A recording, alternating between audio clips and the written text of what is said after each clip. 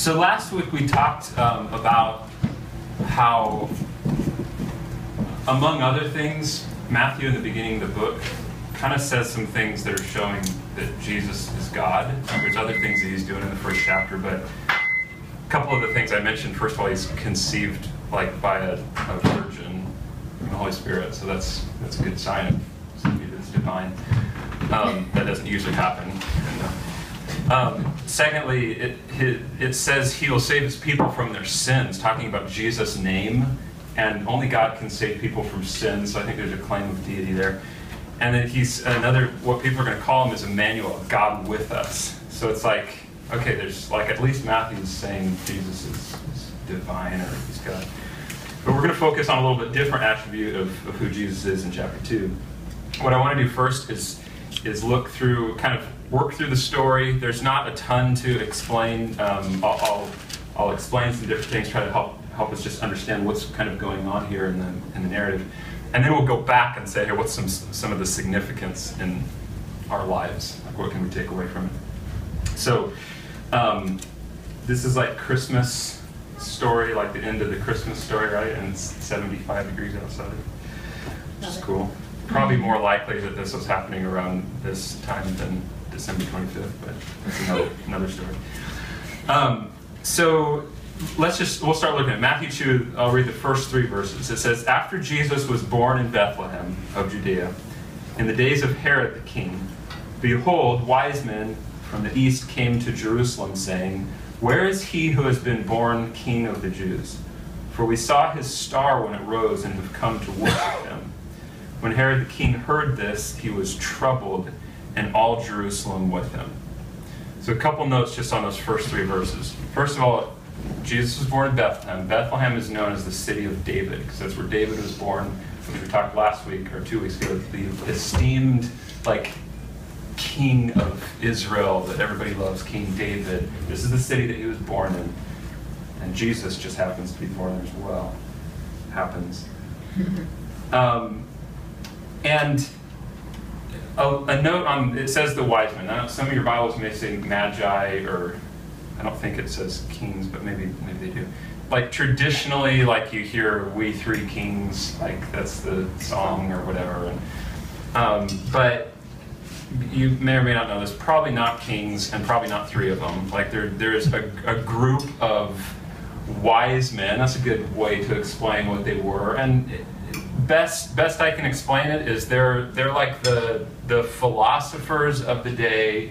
They're wise men, respected guys. They probably come from Persia or Babylon, somewhere far from the east, like it says here in the story. And they would look to the stars, like astronomy, and kind of study the stars. And they were also probably involved in astrology and trying to read, hey, what are the stars saying maybe? And there's some signs that maybe they're involved in some sorcery and magic and things.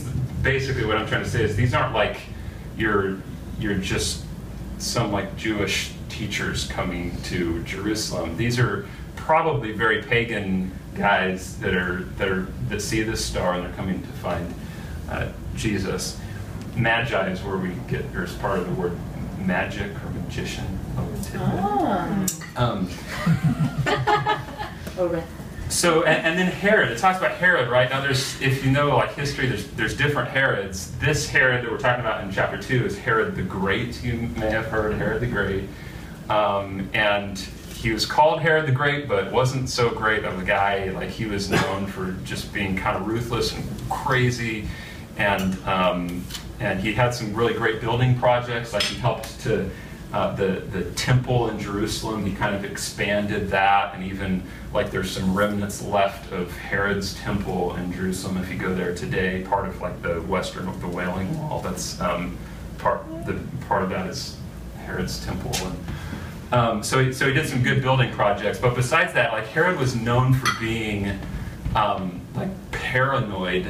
Not just a biblical account, but Josephus, other writers, that he was known for being paranoid, people were going to, specifically about his own power, his power as the king of the area. He was always concerned, especially later on in life, that somebody's going to usurp his throne, and somebody's going to like rise to power, and the people are going to choose this other king over him or whatever. Like he was like almost to the point of like some people think he was like sick, like he had this mental illness, this paranoia, this so much so that sometime in his reign he would actually kill off people like close associates in his kind of administration who like were kind of becoming popular, raising to power. Like he'd kill them so they couldn't take his place.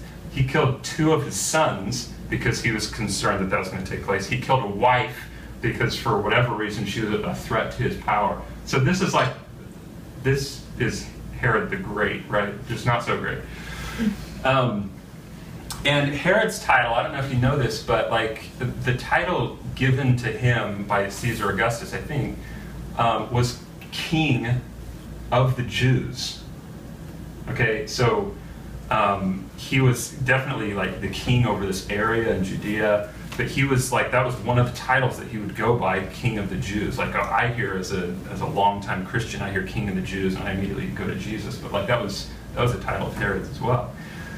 And so you can imagine, like, you have this paranoid guy, and these wise guys come into town, these philosophers from afar, and they're searching for it. It says, where is he who has been born King of the Jews? And so then it says, when Herod the king heard this, he was troubled, right? And so you can see why he's especially troubled. He's just kind of, well, who's this king? I'm King of the Jews, right?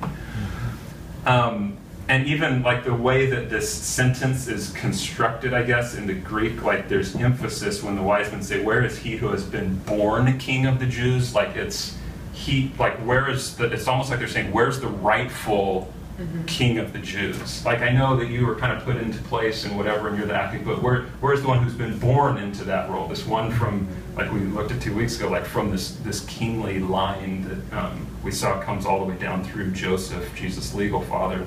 And so, like, you can just see why Herod is stirred up in that. And not to mention that, but Herod knows he was a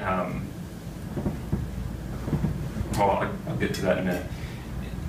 Herod associates King of the Jews with Messiah, because in a little bit he's going to say, he calls the chief priests and scribes, and he says, so where is the Christ to be born, or the Messiah to be born? So he's putting the King of the Jews and Messiah together. Well, Messiah is who the Jews, who he was the kind of the king over, was who they have been anticipating for hundreds of years, right?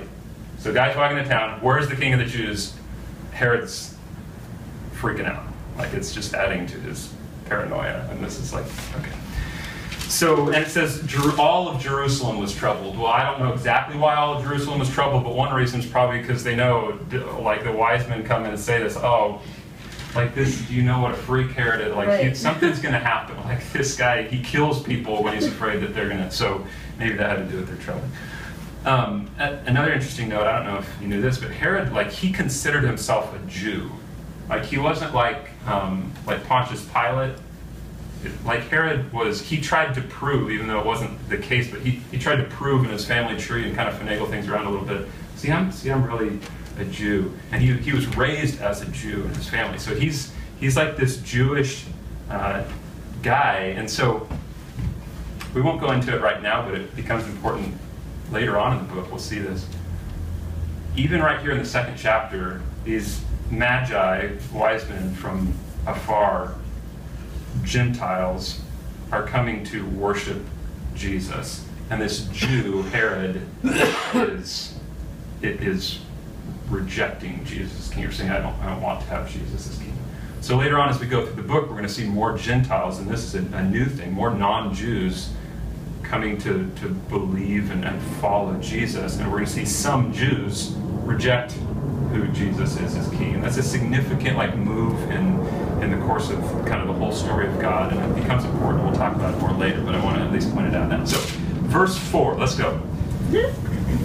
And assembling, so Herod's troubled, and assembling all the chief priests and scribes of the people, he inquired of them where the Christ was to be born. They told him, in Bethlehem in Judea, for so it is written by the prophet, And you, O Bethlehem, in the land of Judah, are by no means least among the rulers of Judah, for from you shall come a ruler who will shepherd my people Israel. Then Herod summoned the wise men secretly and ascertained from them what time the star had appeared. And he sent them to Bethlehem, saying, Go and search diligently for the child, and when you have found him, bring me word that I too may come and worship him. And after listening to the king, they went on their way. So, a couple of notes on that. So Herod gathers the chief priests and scribes together, many of whom he probably had appointed into that role. The religious leaders of the time, this says chief priests and scribes. There's others that we'll see throughout the book. There's Pharisees, Sadducees, teachers of the law, the Sanhedrin, like all these different terms. And it can get confusing. And when it is helpful to an understanding of what's going on, we'll take the time to explain that. For now, like generally, the chief priests, the ones who are performing like ritual cultic practices in the temple, were Sadducees by and large. And the ones who are responsible for teaching and transcribe, or like writing out and carrying on the word of God, were the Pharisees. So if you see, so this is the chief priests and the scribes that Herod kind of gathers together, probably some Sadducees and some Pharisees. So maybe that means something to you, maybe it doesn't, but that's just kind of a simple way that generally the Sadducees were doing priestly duties and Pharisees were doing like teaching and scribes and that sort of duty. So he asks them, hey, where is Messiah to be born, or where is Christ to be born? And they, without hesitation, I mean, it doesn't seem like there's any hesitation, they say, in Bethlehem of Judea, for it is written, and then they quote this prophecy from, what is it? It's Micah 5:2. Which is interesting to me because, like, to some extent, this tells me when God gives us prophecy, and Randy would attest to this, he studies it a lot. Like, it's not all we have no idea what it's talking about until it happens. Like they're expecting, like based on what this prophet Micah said, they're saying, oh, he's going to be born in Bethlehem. That's what the prophet, like they understand the prophecy, and that's what they're expecting. So much so that I keep wanting to say Caesar, Herod, like he kind of puts them aside and he calls the Magi to himself and kind of secretly asks them, hey, when you go to Bethlehem, kind of tell me when you found him, report to me kind of where he is, that sort of thing. And like, why is he doing that in secret? Like, why wouldn't he want just to know, hey, we're going to go and see if this is really the Messiah, like where is the Messiah? Like, why wouldn't he open up and do that? Like he would be concerned, though this probably wouldn't have been the case, but if they like publicly do this search, oh yes, this is one who has been born in Bethlehem, and maybe there's other prophecies that Herod wants to keep that to himself and quickly take care of the problem. We'll see. Like he don't want people to get riled up about this new king of the Jews or whatever. He's just let's quickly do something about this. And so he gathers from the wise men. When did the star appear? And he's kind of okay, so this is probably about Jesus' age. Maybe he's 2 years old or a little less than 2 years old, whatever it is. So verse 9, after listening to the king, the Magi went on their way, and behold, the star that they had seen when it rose went before them until it came to rest over the place where the child was. When they saw the star, they rejoiced exceedingly with great joy. And going into the house, they saw the child with Mary his mother, and they fell down and worshipped him. And then opening their treasures, they offered him gifts, gold and frankincense and myrrh, which are gifts that you give to important, valuable people, king, like royalty type gifts, expensive, valuable gifts they give to him. And being warned in a dream not to return to Herod, they departed to their own country by another way. So they literally have to go like around Jerusalem. They're kind of on the other side of it in Bethlehem. They are warned in a dream. They go back to Persia or wherever they came from. Now when they had departed, behold, an angel of the Lord appeared to Joseph in a dream and said, rise, take the child and his mother and flee to Egypt and remain there until I tell you, for Herod is about to search for the child to destroy him. And he rose and took the child and his mother by night and departed to Egypt, and remained there until the death of Herod. This was to fulfill what the Lord had spoken by the prophet, "Out of Egypt I call my son." So there's another prophecy that is being fulfilled here.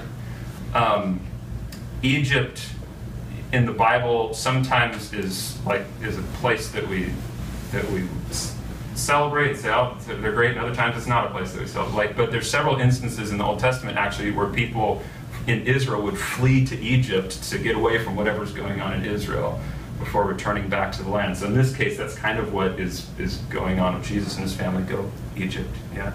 Yay. That means you lived part of his life in Egypt then. Yeah, a little while he's in Egypt. So, and you've been in Egypt, so you can walk where Jesus walked in Egypt, maybe.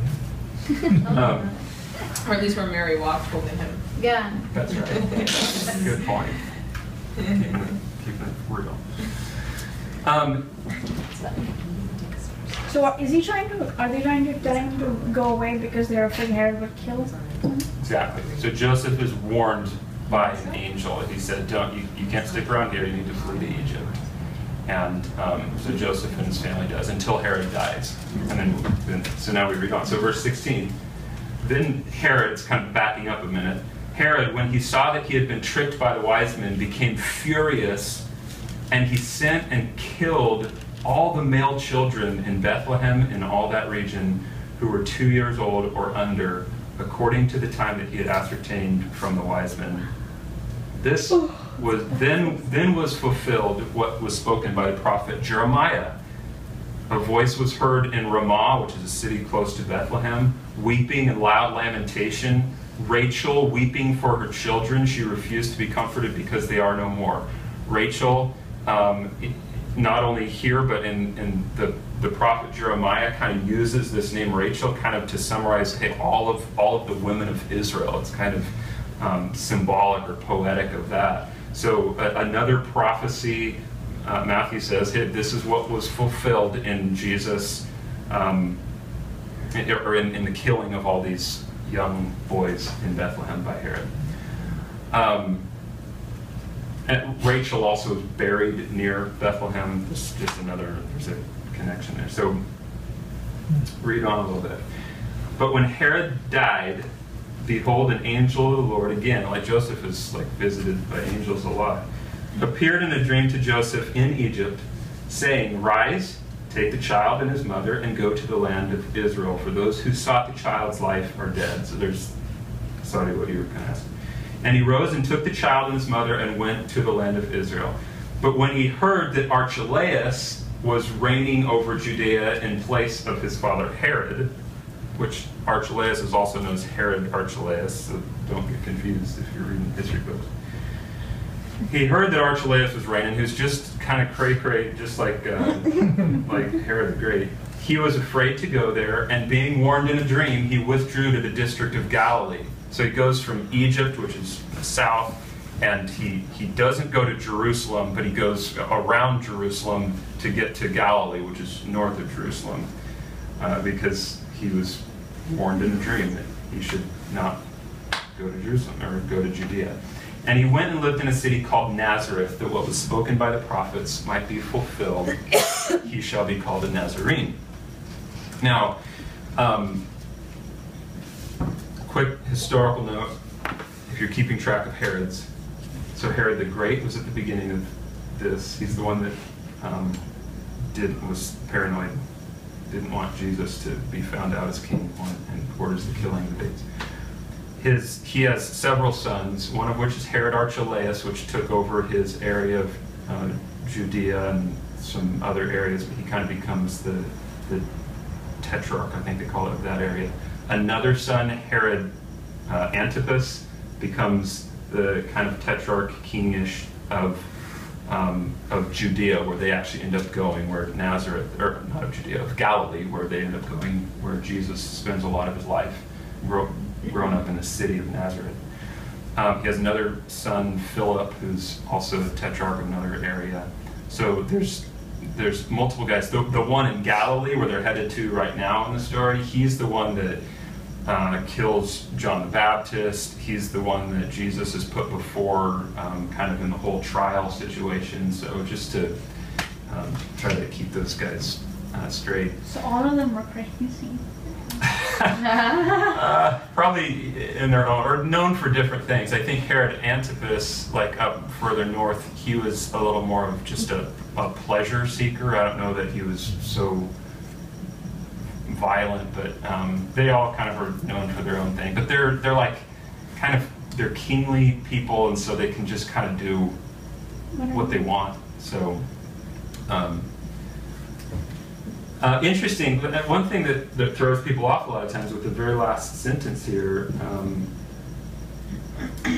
most of the prophecies that we'll see in Matthew, if probably your Bible has this little like italicized letter next to it that shows in the footnotes where that prophecy came from, like if it came from Jeremiah or Hosea, like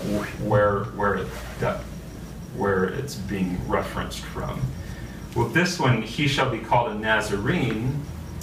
There's no, like, at least my Bible doesn't have any like footnote for that.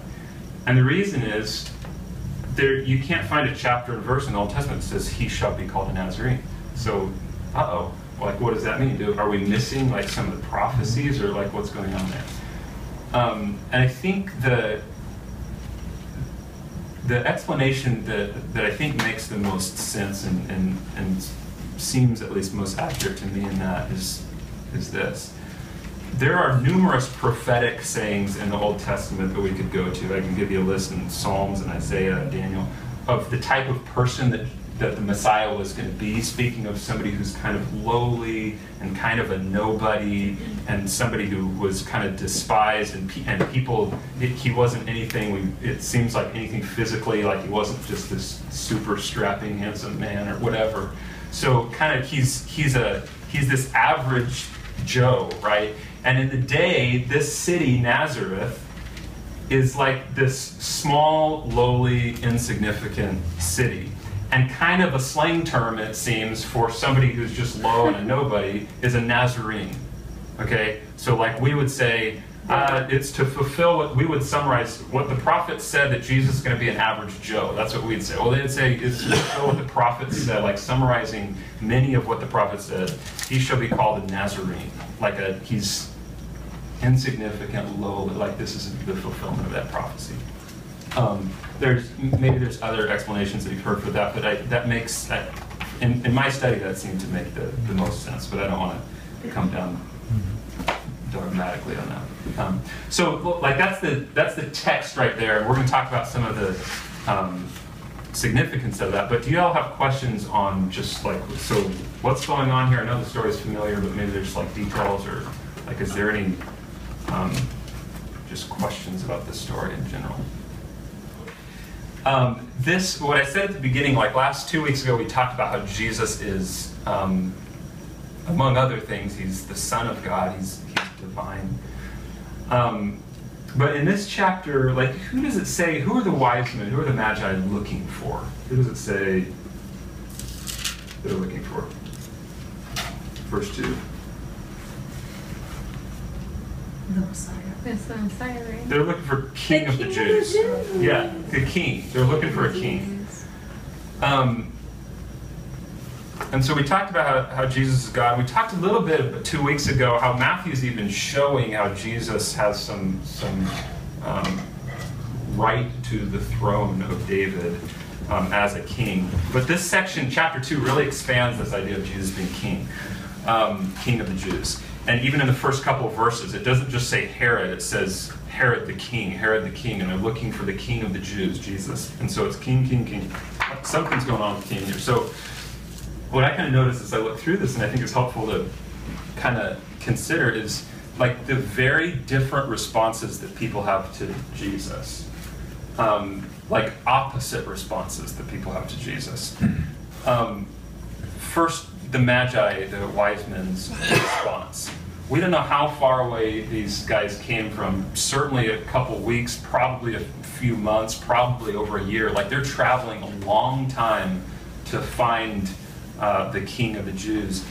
And their response to this king like emotionally what's going on is shown in verse 10. It says, when they saw the star, like the star is now not just maybe over Judea, but the star is like actually leading them to the place, the house that Jesus is in. When they saw the star, they rejoiced exceedingly with great joy. It's like he could have just said, "Oh," and they were happy, and he could have said when they saw the star, they had great joy. Or when they saw the star, they rejoiced with great joy. It says when they saw the star, they rejoiced exceedingly with great joy. Like it's not like that's cool, all right, like high five. Yeah. But yeah, it's and even in the like this is our English translation, but even in the Greek, there's 4 different words, unique words that are described, not unique, but 4 words describing that rejoicing that they were doing. Like it's significant. They're pumped. They're rejoicing at finding out where this king was. And then, so that's kind of maybe their emotional response. But then what's the action that they take? Verse 11 says, going into the house, they saw the child with Mary, his mother, and they fell down and worshipped him. Now, probably, like worship, probably they're bowing, like their faces are probably on the ground. Like and this isn't just 3 guys, remember, it's probably more than 3 guys. And so it's this group of grown men, like falling on their faces probably, like bowing down before a 1.5-year-old, learning to walk or whatever. Yeah. Like it's kind of like shocking to think about. Like it's, and like weird, like, oh my gosh, like I think about worshiping Jesus as a man or worshiping God, but this is a significant, strong emotional and physical active response to who this person is. They're bowing down before him, rejoicing exceedingly that they found him. And they give these expensive gifts, like to say, hey, you're like, to be with you in your presence is more like, it's more valuable than this gold and these incenses that we have. And like there's worship of Jesus going on here, great joy and worship. And then the quite opposite response to that is Herod. Herod's emotions that he feels in this, it says in verse 3, when the wise men come looking for the king of the Jews. Herod the king heard this, he was troubled. I'll say he was troubled, like he worked some pretty startling stuff. He was troubled, and then when the wise men kind of decided not to report back to Herod and go back to where they came from, it says in verse 16, when Herod saw that he'd been tricked by the wise men, he became furious. So this is an opposite, or I don't know if it's opposite, but it's quite a different emotional response to King Jesus. And his response isn't to worship him, but Herod's response is what? Anger. Kill him. Yeah. So, so you see these opposite reactions: great joy and worship of him as king, or troubled and furious and eliminate him, get him out of the picture.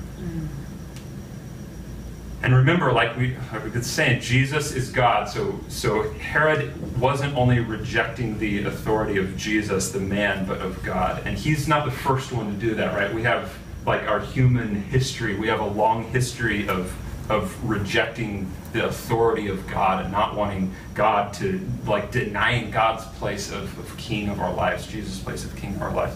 So Genesis chapter 3, right? The serpent tells Eve, hey, you're not going to die if you eat of the tree that God said not to, of knowledge of good and evil. God knows that when you eat of that tree, you're going to be like him. And so what does Eve do and Adam do? They say, God, I don't want you in this position of authority. I want to kind of step up there with you. Say, I've got this. I want to take this on myself. And the result of that is death. I mean, that continues on in mankind. Israel in the Old Testament, there's a time, we read about it in 1 Samuel, a time when God was ruling his people Israel. It was a theocracy, and they demand a king. We want to be like all the other nations that have a king. We want to be ruled by like a man. We don't want to. And it seems innocent enough, except like when you see what the Lord says through Samuel to the people, like it's no, he warns them in 1 Samuel 9, like this is not what you want. These kings, they're not going to be what you think. They're going to let you down, and this is going to lead to no good. This is not what you want. Even like in the first king's inauguration, when Saul's kind of being put in position, Samuel tells the people, today you have rejected your God who saves you from all your calamities and your distresses, and you have said to him, set a king over us. So again, that's just like we see through history. And later on in this story, we read about in the Gospel of John, Jesus, like Pilate has Jesus up in front of the people and he says, shall I crucify your king? And they say what? They say, we have no king but Caesar. Like, we don't want that guy as king. Like, Caesar is our king. We know that we don't want it to be that man. And so the reality is, like, this power-crazed Herod, this, like, crazy murdering dude, he wasn't the only one who sought the removal of the rightful king, the rightful one to the throne. And the reality is, since Adam and Eve, all of us in our own way have done something similar in rejecting the authority of Jesus at times in our lives. Paul, in the book of Romans, he kind of gives, right at the beginning, he gives kind of a little snapshot of some of mankind. And here's how he describes a little bit about what's going on with mankind. He says, what can be known about God is plain to them, and then say to us, because God has shown it to them. For God's invisible attributes, namely his eternal power and divine nature, have been clearly perceived ever since the creation of the world and the things that have been made. We can see God, we can see his power, like he's revealed himself to us just in creation alone and what we can see. So they are without excuse, for although they knew God, they did not honor him as God or give thanks to him. And it goes on to say they exchanged the truth about God for a lie, and they worshipped the creature rather than the creator. So again, it's just like this is the story of mankind saying in sin, saying we don't want the one who has the right to rule. We have rejected him as king. And so there's two types of people now. And remember I said, I don't know if you remember 2 weeks ago, I kind of said in the book of Matthew, Jesus says things that are very polarizing, like it's you're this or you're this. And there's several different ways that he talks about that, and there's not like middle ground on these things.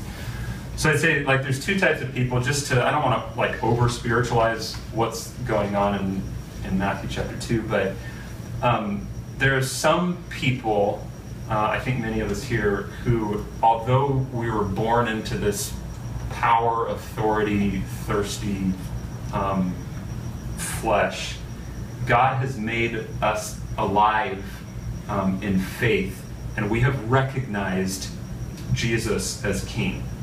And we don't live perfectly under the kingship of Jesus. We don't live like as perfect citizens with Christ ruling over us.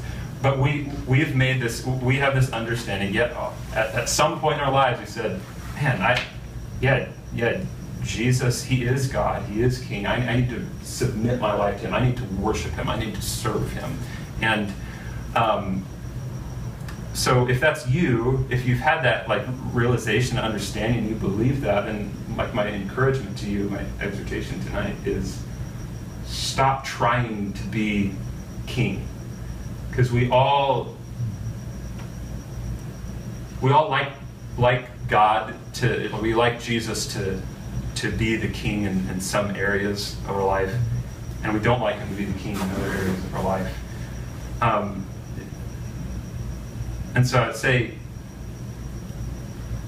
be like the Magi and say, I'm going to travel however far it takes, and I'm going to bow down and I'm going to worship this person who I believe is is who the prophet said, who he's revealed himself to be. And I give up. Like, he's worth gold and whatever I can bring to him. He's worth those things. And treat him as king in all areas of your life. So that's the first type of person. The second type of person is the one who still says, no, I'm rejecting Jesus as king. I don't believe that he is with the way that I live in my heart. I just don't believe that's him. And if that's you, then my prayer is that as we go through the book of Matthew, like, we'll see a little bit more about who Jesus is and actually believe, hey, this guy is the king, and that we'll take the time to step off, kind of ruling our own life and thinking, well, this is, I think I'm gonna be in control, and just give that over to the one who's the rightful heir to the throne. So, I see, as I read chapter 2 of Matthew, you kind of have two options. They seem really extreme, but I think Matthew's doing this on purpose. You have the option of recognizing Jesus for who he is and rejoicing exceedingly with great joy that you have found him, and you come to him and you bow down and you worship him. And there's ways that we do that with our life by living according to his word and offering our lives up as a sacrifice of praise to him. Or you can try to kind of maintain your position on the throne. But in order to do that, remember, like what we're seeing here in the story, like, Jesus is the rightful heir to the throne. So you can try to keep yourself in that position as much as you can, but eventually you've got to do something with Jesus. Like, he's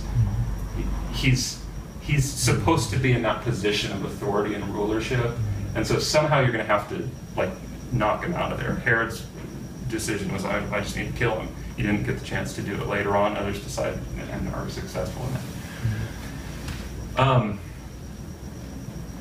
So I'll end with this. There was a sign above Jesus' name when he was crucified on the cross.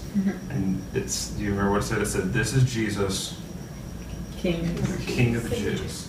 And it's written in 3 languages so everybody can read this. This is Jesus, King of the Jews. Which I think it's the most maybe ironic statement ever written down, because though Jesus is dying on a cross, and they're trying to make fun of him by making this statement, it's a true statement. He is King of the Jews.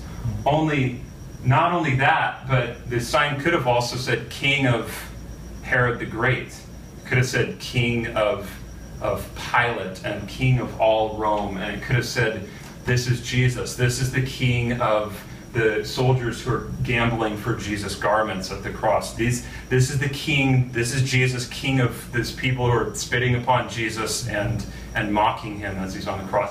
This is the King of all. This is the King of you. This is the King of Joylissa. It's the King of Shalaria. It's the King of Emily. It's the King of Saudi. It's the King of all.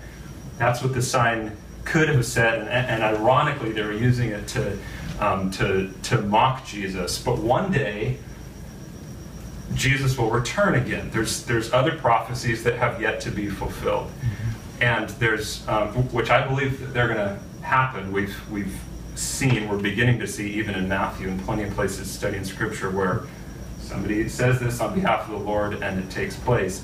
Well, there's a prophecy that we have in the end of our Bible about in a few places, but the one I'll read is in Revelation 19, which talks about how this Jesus is going to return. Only his returning is going to look a little bit different. And this is what it's going to look like. Revelation 19:11, it says this. I'll just end by reading this passage. This is John, another one of Jesus' followers. He has a vision from the Lord, and this is one of the things that he sees. I saw heaven opened, and behold, a white horse, and the one sitting on it is called Faithful and True, and in righteousness he judges and makes war. His eyes are like a flame of fire, and on his head are many diadems, and he has a name written that no one knows but himself. He is clothed in a robe dipped in blood, and the name by which he is called is the Word of God. And the armies of heaven, arrayed in fine linen, white and pure, were following him on white horses. From his mouth comes a sharp sword with which to strike down the nations who are against him, and he will rule them with a rod of iron. He will tread the winepress of the fury of the wrath of God the Almighty. And listen to this, verse 16. On his robe and on his thigh he has a name written, King of Kings and Lord of Lords. This is how Jesus reveals himself in the end. And there will be no question to it at this point. And so, Jesus, who is Jesus? That's one of the questions that we're asking ourselves in this study. He's God, and he is King, and he's a good King. And what should our response, what should it be to him? Worship of him, submitting our lives to him. Let me pray, and then I'll ask a couple kind of discussion questions. God, I believe that you are divinely orchestrating everything that happens, and it's clear from even as we read this, the history of the beginnings of Jesus' life, that you are in control of all that happens. And we read, like we just read, you even know how the story turns out in the future. I believe that, God. We believe that. And I believe you have given us the faith to comprehend that Jesus is the one to rule. Jesus is the King, regardless of all earthly kings, and regardless of who we see as authorities. Jesus is the final ruler over all. And we believe and proclaim, yes, he is King of Kings and Lord of Lords. And Lord, we want to live our lives in light of that. And I confess that I lose sight of that oftentimes and put myself in a position of deciding things for myself against your will, because I think that I can do it better, which is ridiculous. So God, would you open my eyes, would you open our eyes to see how we can rightfully bow our knee to you as our God and King? And I pray it in Jesus' name. Amen. Amen.